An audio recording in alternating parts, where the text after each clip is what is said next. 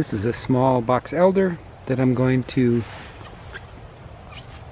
frill and then treat. I'm just using a chisel and I'm going to do it fairly close to the ground, but right here, this is probably a foot and a half from the ground, and just make a little mark like that. Try to bend the bark out a little bit, and then take the dispenser and put the foam right in there. It's just like that, very simple. And do that around the tree. Do another one here. Doesn't have to be deep, just deep enough to expose that live inner bark, and then put a little foam in there. Just simple like that. Just go around the entire tree.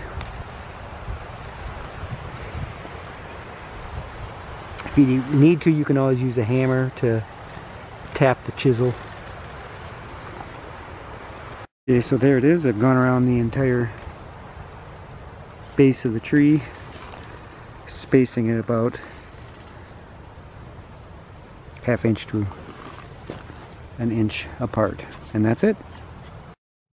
Here's a quick review. First, for tools, use a chisel or even a knife for thin bark trees. An ideal width is about 3/4 inch.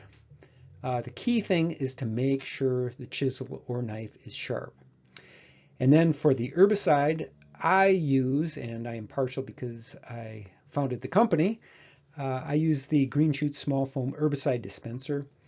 And the reason I think this works so well is you can get the herbicide right into the notch very quickly and very precisely.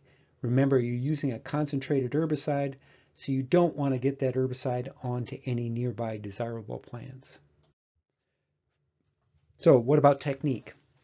First, make your cuts into the tree about 1 foot or 2 off the ground. You can vary this to some extent, but try to go about that distance. And then your cut is designed to expose the inner bark, and you'll be able to see that when you see a much lighter colored inner bark. That's the live part of the tree where you want to get the herbicide into. And then third, immediately fill the cut with foam herbicide. And by immediately, I mean ideally within 5 minutes, or even 30 seconds if you can do it. The quicker, the better. And then finally, space the cuts about 1 inch apart around the tree circumference. For many trees, you can do a continuous cut.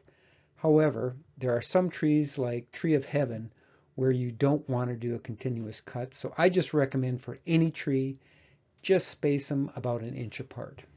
That is it.